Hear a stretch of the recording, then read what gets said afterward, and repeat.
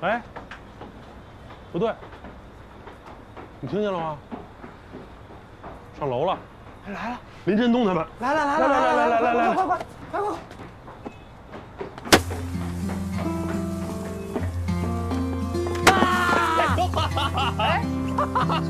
啊！想死我了！不是，怎么是你啊？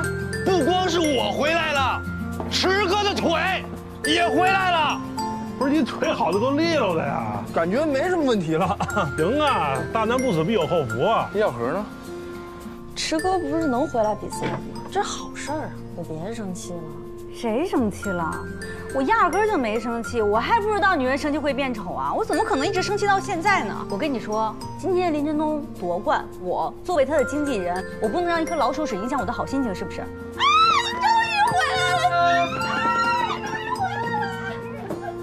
走。我怎么样？刚才唯一帮我卷的，今天。来吃。来了。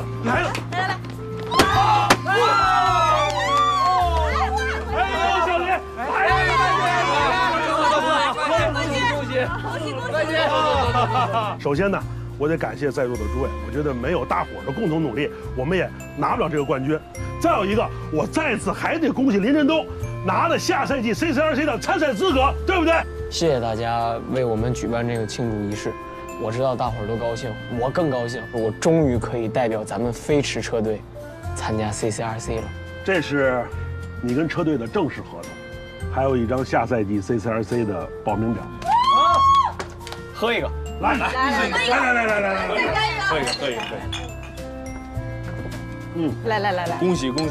其实我在回来的路上，我想明白了一个道理：只有池哥当车手，我当领航员，我们的组合才是最强的组合。只要你开1天车，我就给你当1天领航员。来，喝一个。咱每个人在自个儿的岗位上，都发挥最大的功能，好吧？好。咱们下赛季准能在达喀尔咱就绽放了，对不对，各位？咱们一起夺冠，争取我们明年夺冠。来，夺冠！这应该是咱们飞驰历史上非常重要的一次聚会，咱们把口号再喊一遍，怎么样？好。我们飞驰的口号是：勇气、智慧、坚定、自由。来，好。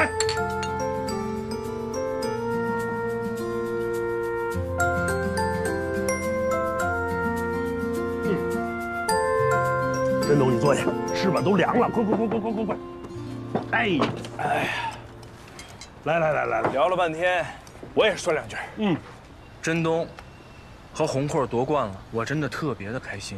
我就说按照我教的开，肯定能夺冠。就是我跟他们说的，他们接受了，我真的特别的开心。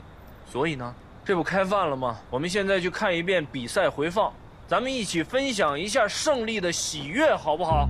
也让你们看看我平时的开法在林真东身上是个什么感觉。等会儿，池哥，咱们先吃饭。对对，我那个好不容易烤的凉了，不好吃了，我没看见，他和他都没看见。咱先吃，回头那个什么时候看都可以。咱一起看呢。有什么你别来，你这刚吃饭，你下去看什么电视啊你？那你们看，我俩去看去。咱讲一下好不好？咱一块儿。张弛啊，你把孙宇强怎么解救那事儿，你给我讲讲啊！我是当事人，老叶，我跟你讲，我们去看去。走。是啊，不是吃，你必须去看，你去了你就知道。你赶紧去吧，别吃了，快去。不是。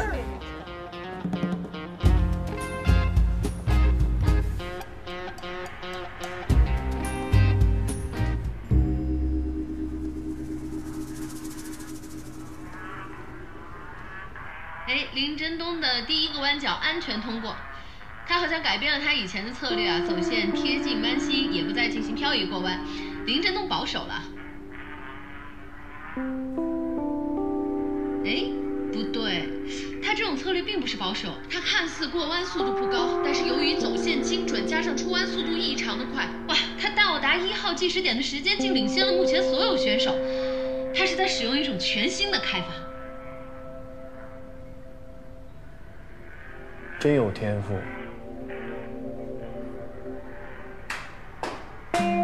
祝贺，真不错。可以，我有点不舒服。那个养老院休息得早，我得先回去了。开得不错啊。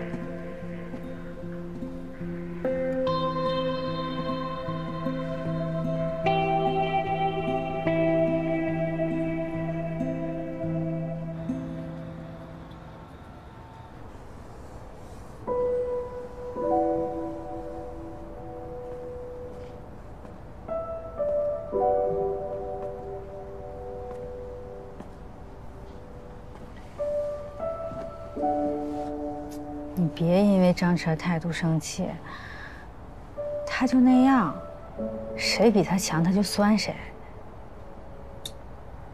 我们下赛季还能做队友吗？这是个问题。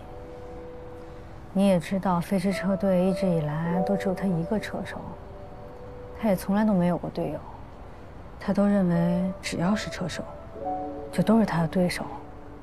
所以我觉得这事儿吧，你们俩还得好好磨合一下。那你跟张弛，这你就别瞎操心了，这事儿跟车队也没关系。行了，没什么事，我先走了。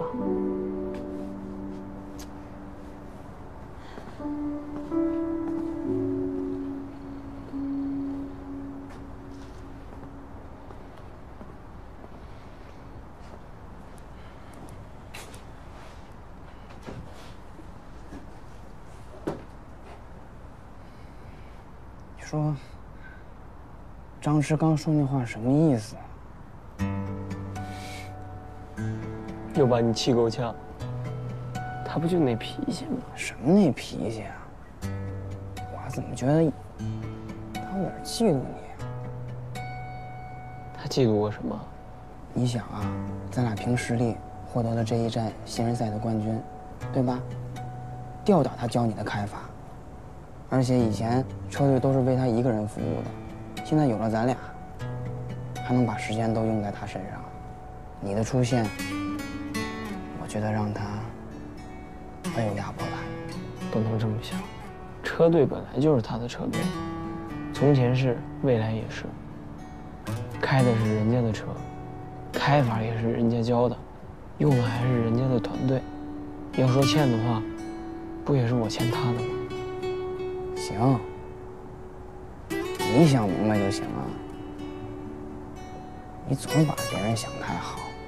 行了，那我先休息了啊。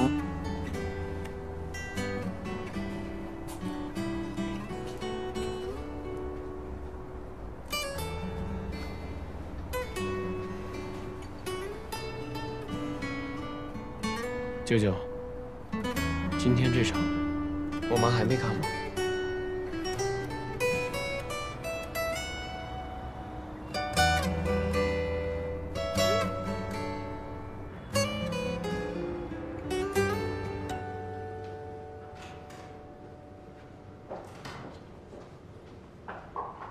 妈，回来了。啊，空着手回来的。第3站就在宁州。宁州就可以空着手回来啊？你们那个分赛区冠军没有奖杯吗？有，明天就给您送来。妈，你看我比赛了。如果坚持追求你的梦想，就要跟其他赛车手一样，靠比赛奖金和赞助生活，别指望家里能够出钱资助你。行。喂，别玩了，回去看看。李小河刚死完病。诚挚邀请林振东先生出席野马俱乐部赛道日活动，诚挚邀请林振东先生拍摄最新一期《拉力车迷》杂志封面，诚邀林振东先生试驾今年新款大众途观车型。定制版麦弗逊焊接悬挂，我之前确实有点想瞧林振东了，没想到他3个月就开进 CCLT， 比直哥强啊！你得替我谢谢肖总啊，他那笔赞助费简直就是及时雨，那钱根本就不是老肖给的。哎，老叶啊，你可不能把我给甩了呀！老肖，回见了，那怎么就不是我赞助的了？啊，小季，你看这车上还缺什么？都给我安上，我买单。哦，你们先忙着啊。怎么了？这个林振东啊，用实力征服了红红们。哦，警报解除啊，老叶，抱歉，之前没能雪中送炭。别，给个锦上添花的机会。哎呦，是赞助我们都欢迎，谢谢。行吧，这可太行了。小林总又有颜值又有天分，我跟你说，有了他，你这飞驰俱乐部马上就要起飞了。肖总，来了。哎，张志，但是我跟你说，老乔，飞驰的主力还得整，是，真的。林振东开的也不错呀，帮咱们车队俱乐部做了不少创收。你别不好意思，等回头我特意陪你去感谢人家。都好，俩人都好啊。对，俩人都好。你也挺棒的，他也不错。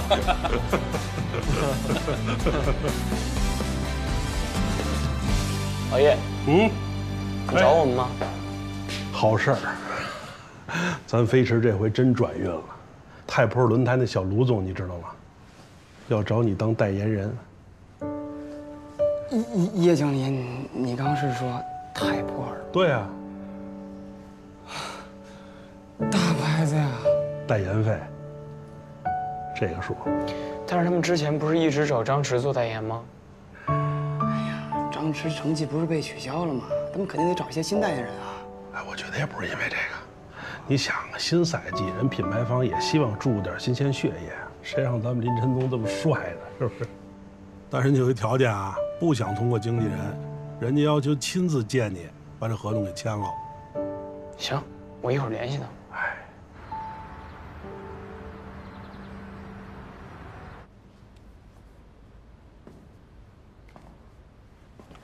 小卢总，别叫总，太客气了。来干嘛呀，小林？你干嘛来了？我签代言。我也签代言来的。啊？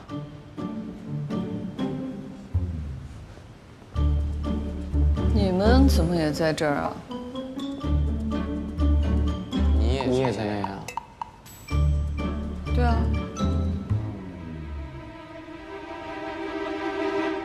来，坐。都坐。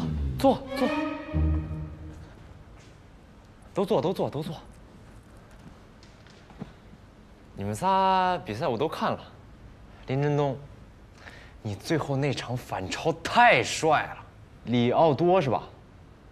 我就喜欢你身上那股万事车队不忿儿的劲儿。爱妃，真有你的呀！野牛车队神秘车手竟然是个大美女。小卢总，你把我叫来到底做什么？不是说签代言吗？啊，对，代言。你们仨呢，其实我都挺喜欢的，但是吧，我就要一个代言人。这样，我准备赛道跟赛车，你们仨比一场，赢的人给我签代言。还要比赛？比就比呗，你怕输啊？你还没输够啊？忘了我怎么赢你了？好像我也赢过你。怎么没有点感恩之心呢？节目上谁救的你？忘了？林振东。林振东怎么又？那我出的力？对对对，就是这种感觉。比一场，比一场什么都知道了。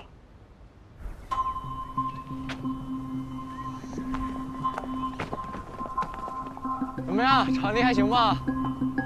车呢？马上到。我先给你们介绍一下比赛规则吧，那就是没有规则，5圈为限。看，我们把终点设在了比赛奖励这儿，谁先碰到合同，谁就当我们新代言人。怎么样？叫他们出来吧。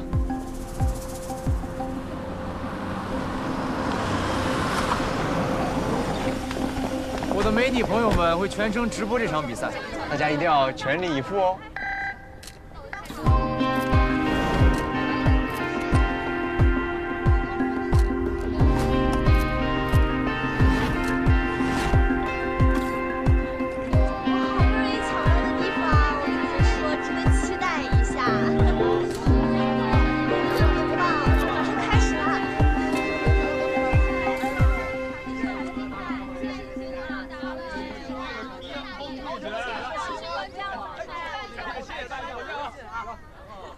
叶经理，代言费拿不到，不好意思。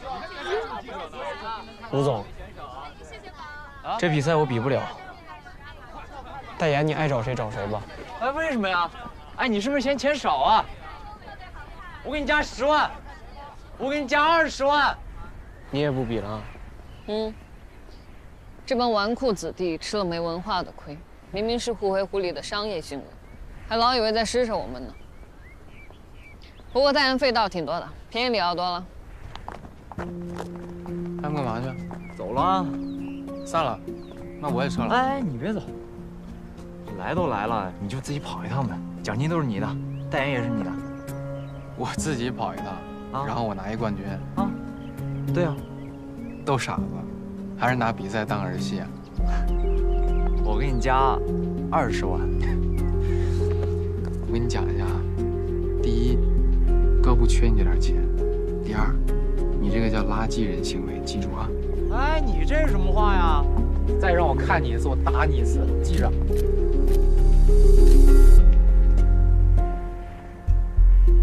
林东，海飞，等一下我。代言不要了，不要了。笑屁呀！哎，不是我说啊，你们两个心态还是太不稳了，那处理方式太不成熟了，这都不算什么，你们知道吗？我之前经历过更严重的，有个赞助商他爸80大寿，非得让我过去开一圈车，要求就一条，发动机声音必须要大，因为老人家爱听响。年纪倒是不大，社会毒打倒是经历挺多呀。跟你是比不了啊，我们俩是沙漠里的仙人掌。你是国外回来的车手，你是温室里的花朵。哇，对不起，我好痛啊！你铿锵玫瑰行吗？我妈呀，这刺儿也太扎人了。其实我跟你也不一样，我也不算个仙人掌，毕竟怎么说我也是个富二代啊。行，漂亮漂亮，你是荣归故里，你是锦衣玉食，就我平凡之路。但是你是新人王啊。对。我除了实力和名气之外一无所有啊！我给你推下去好不好？到那个桥边。这卢杰虽然离谱，不过我倒是挺想再跟你俩比比的。哟，上一站输的不服气啊？行啊，我知道个地儿，走着。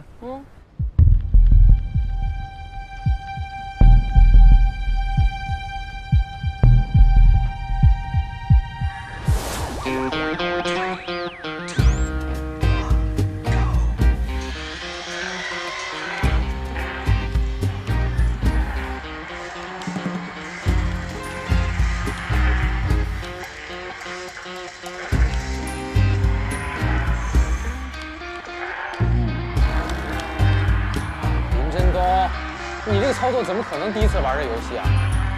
这操作很难吗？等一下，我要超出。你们怎么回事啊？你们飞驰啊？烂车开得快是你们被动技能是吧？我还是第一，你俩能不能行？我是那比赛承办方，你把承办方车刚才撞出赛道，几个意思啊？野牛可从不让人，你也不能随便撞人吧？没礼貌呢。看微信。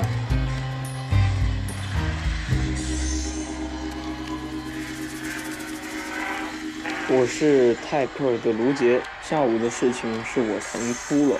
希望你能给我个道歉的机会，大家还可以继续合作。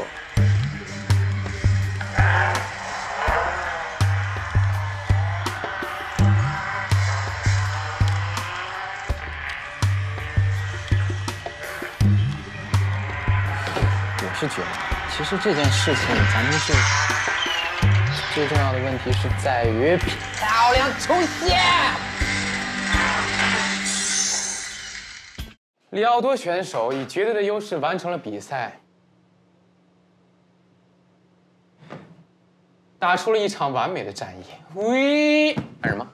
不是说看短信吗？是，我是看短信了。你这属于作弊，这个是我自己的实力和我的体育竞技标准。你好意思？我坚持完赛还是我的问题了。你不要在这里欺负我。如果我们要选择一个人欺负的话，应该选择哪一个人？你。我觉得我们应该挑一个软柿子捏，你觉得呢？如果是枕头大战的话。露娜，哦，对，林振东，我做错什么了？咱们新仇旧恨一块算了，好吧？林振东，我改林振东，咱们林振东这一块，振东。OK。错了，看见没有？爱妃也赢了，人家第2名。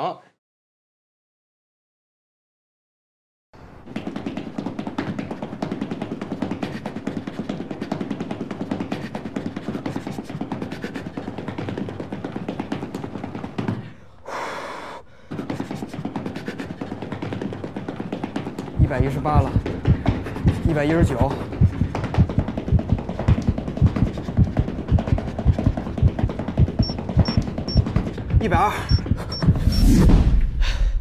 赢了吗？没想到赢了吗？没想到你还挺关心振东的。别废话，赢没赢？啊，拿下了分站冠军，新人赛突围成功。太好了，太好了！那张弛腿好了没？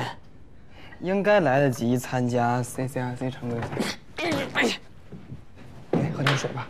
我说什么来着？我就知道，双喜临门呢，这是。你帮我谢谢林振东啊。对了，你看看这个视频。啥视频？这个。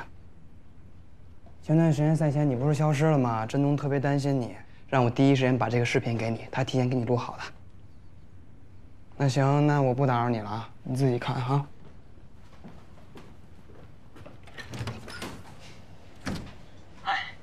没什么，我就是想告诉你，赢了，我是冠军。不，准确的说是我们是冠军。虽然我不知道你为什么没出来，不过我想谢谢你。这人生的际遇真是奇妙。虽然我不知道你是谁，但是谢谢你进入我的生活。自从你来了之后，我感觉我过上了自己以前从来没有想象过的生活，而不是谁掌控的人生。这都是天意、缘分。也感谢我人生当中有这样一段神奇的关系。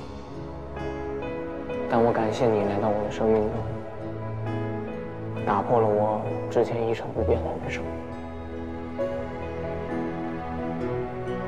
我觉得自己越来越向赛车手靠拢了。也许将来我会像于太昂一样拿冠军，不，3连冠。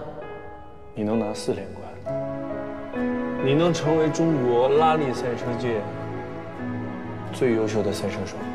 怎么可能？还有张弛呢。他就算了，他呀，要是想赢你，估计得把命赌上。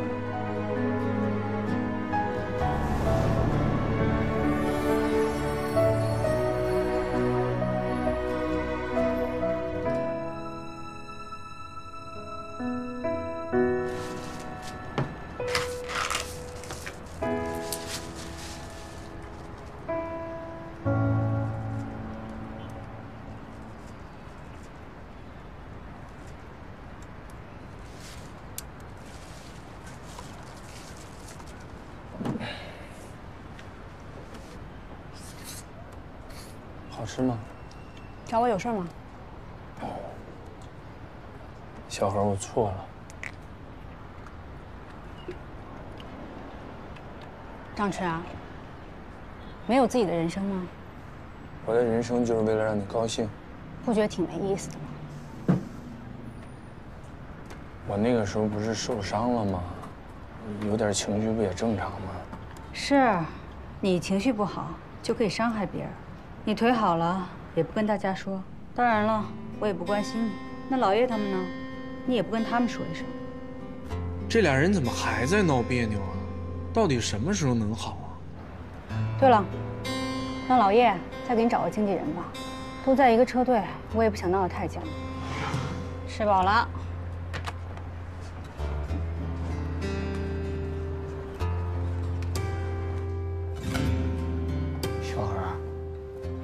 小何，又有什么事儿，张弛？小何，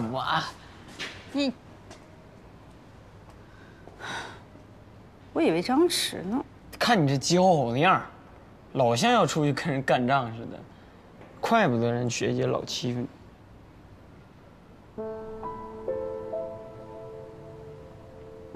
你怎么知道学姐总欺负我呢？我蒙的呗。我不跟你说了，我那个找人去了，我晚点跟你聊。医生怎么说呀？医生说，张弛的情况不太乐观。如果在这7天之内他能醒过来的话，就能闯过这关；要是醒不过来，那就什么？永远昏迷下去。就是我们常说的植物人。咱们还有什么办法吗？只能是加强他与我们之间的联系，不能让他在自己意识的迷宫里越走越远。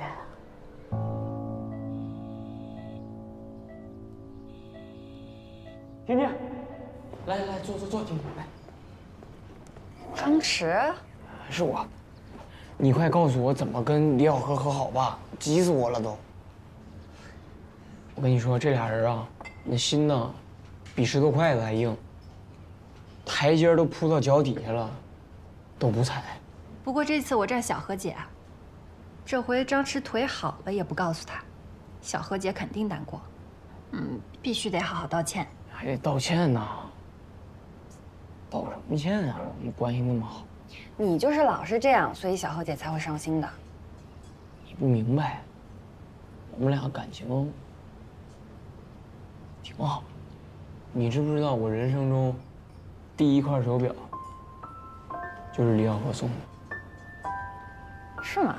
《丁丁历险记》纪念款，限量，买都买不着。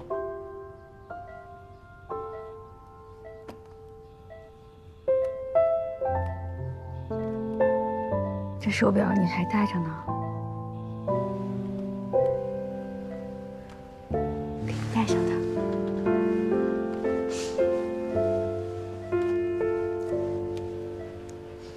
希望你早点醒过来。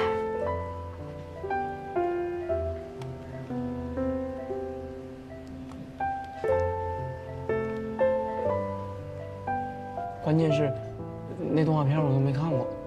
那他为什么要送你这个？当时不知道哪个孙子在我那个书包后边贴了一个《丁丁历险记》那个贴画，回来李小河看见了呢，就以为我特别喜欢，省吃俭用，1个多月的这个早饭钱，就传了那么一块手表。你呀，就是性格太倔。我呢，也是不低头。你说当时冷战的时候，要是能给彼此一个台阶，结果会不会不一样？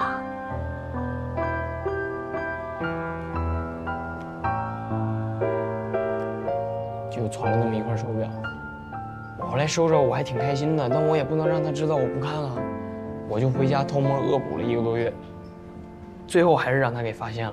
怪不得之前张弛一直戴这块表，从5年级到现在，他还是很在乎小何姐的。你知道我送他的第一个礼物是什么吗？我忘了具体是哪年了。他爸妈频繁上夜班，他自己留在家里，晚上，女孩子害怕。那会儿那个什么随身听啊、收音机啊，对于学生来说都是巨款了。完了之后，我一琢磨，我给他送了个音乐贺卡。我发现了，你们俩就是嘴上嫌弃对方，但其实还是很甜的。哎呀，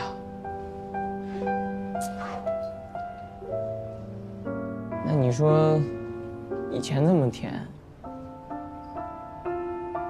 怎么长大了，走得倒远了呢？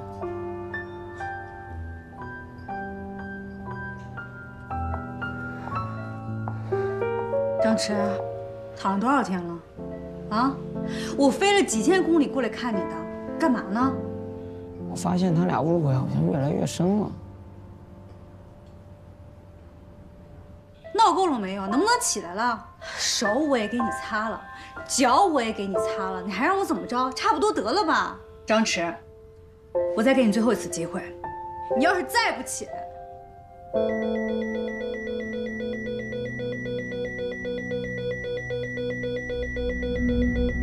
那你歇呀。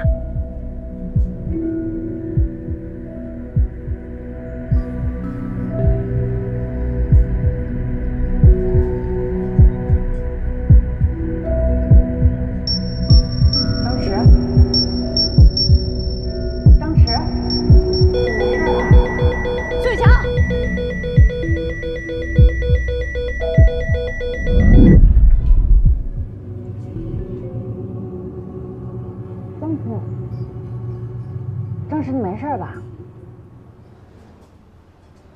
没警官，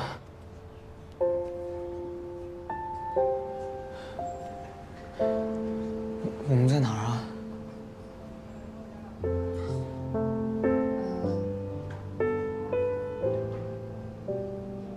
你回来了。你把我弄回来的吗？谢谢啊。没什么。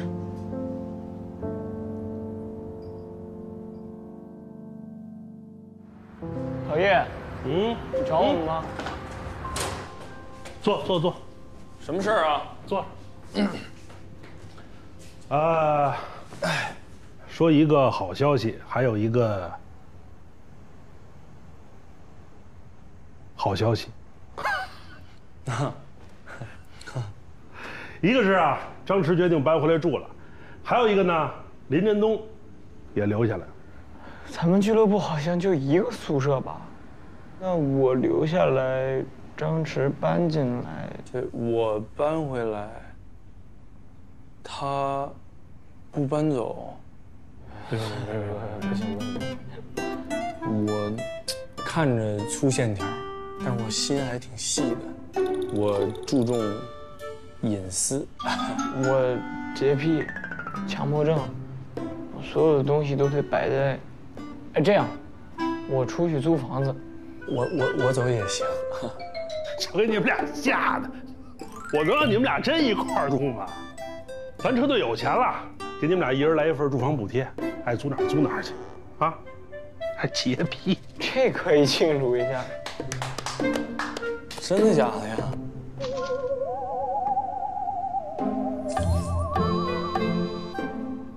？7万，这么多啊！瞧你都没见过钱似的。这得租个什么样的房子啊？去吧。那我收拾行李去了啊！大 house， 我得弄个大 house。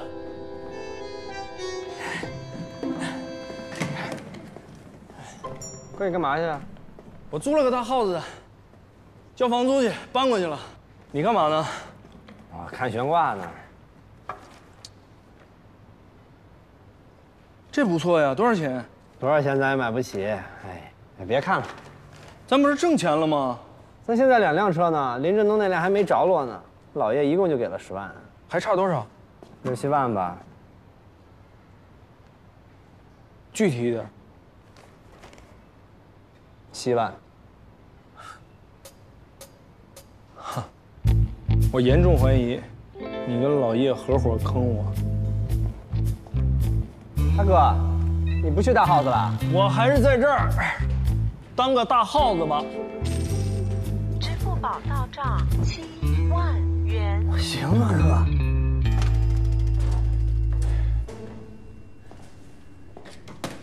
老叶，7万。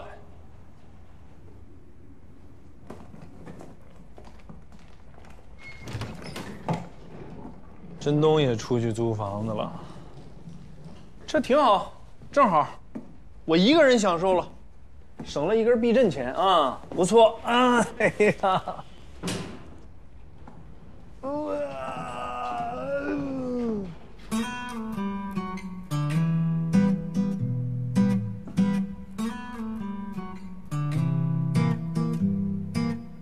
你也碰上机星了？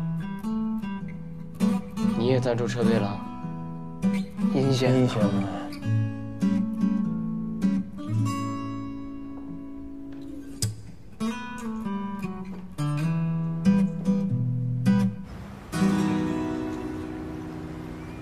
爷爷，我来看你来了。哎呀，你是张弛的那个女同学啊？对对对，是我是我。哎呦，爷爷，进来可好啊？你还买这么多东西？帮您收拾收拾啊。啊。爷爷，这衣服花里胡哨的，不是您的吧？这是我的，这是我大孙子张弛给我买的。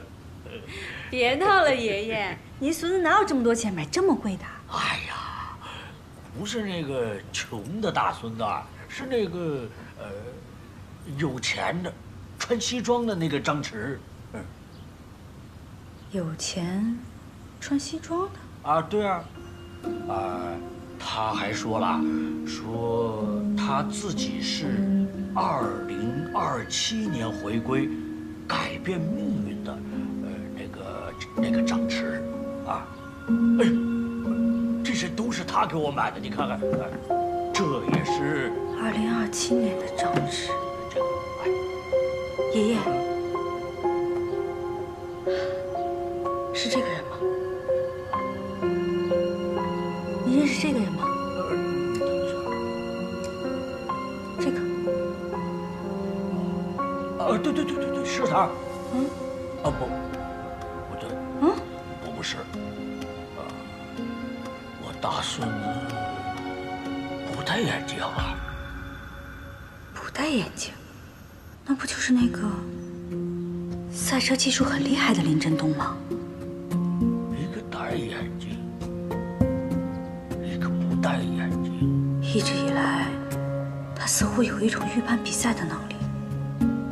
从一开始的换羽胎，到想方设法躲开羊群。一个有钱，一个没钱，而且他竟然知道那么多，只有小时候我和张弛才知道的事情。姑娘，难道另外一个林振东的真实身份是未来的张弛？姑娘，啊？你是谁呀？哎，医生，这个心电图波动没有之前那么强烈了，持续时间也没有那么长了。这是好事儿啊，说明病人的求生欲还是很强的。你们一定要多和他聊聊天啊！反正能做的我们都做到了，接下来就看病人自己了。张弛，听到没有？是好事儿，你赶紧醒醒，别闹了。你们一定要和他多说说话，你们的声音就相当于黑暗中为他指明方向的光，也许他自己就能找到回来的路了。张弛，你是不是想见他们了？好，孙宇强，赶紧把那个季星、张文一他们都叫过来。小何姐，啊？那个，其实我怕他们来的时候也好奇。其实你来第一天我就发现了，你这手。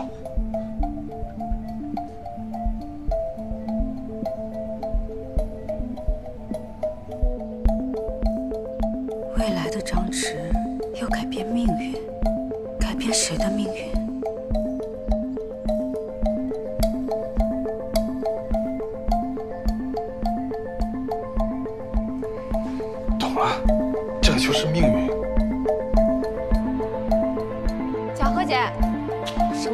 着急啊。麻烦你了，沈警官。红阔已经跟我说了，你可以把另一个林振东给叫出来。我有很重要的事情，你得帮我再试一次。哦，走。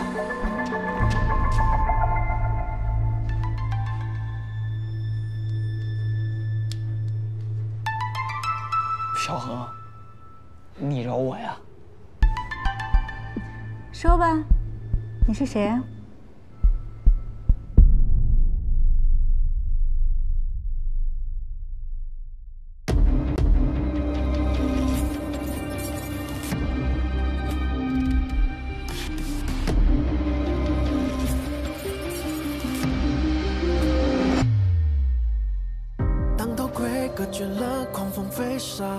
方向盘在手中，我仅有放下，侥幸细胞我蓄势待发，要出发。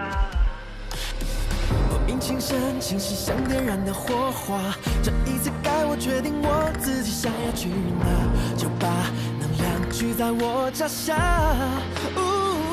谁能告诉我该什么时候才是最好的时候？不想待在角落，感受过蜕变之后，有你的自由，就跟上我的节奏，哪一道能抢得到我？如果只问输赢结果，这战斗是我要较量我，如果能让那心跳声甩在身后，轰鸣中掩盖所有的念头，越过所有的声音，超音速，直到我可以彻底的忘记我，去往前方的野火，能点燃我的野火。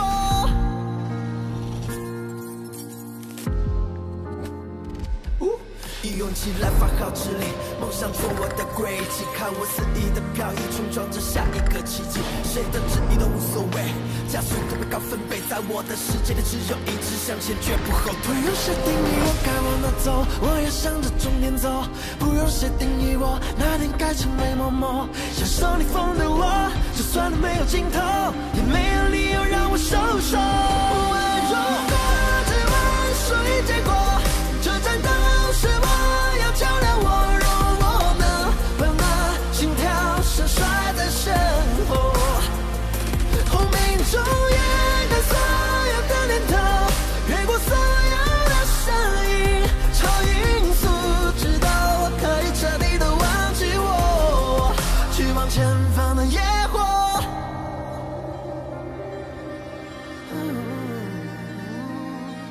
只问结果，不问要什么代价，什么方法，不问那个转弯可不可怕，只问筹码，只问我要的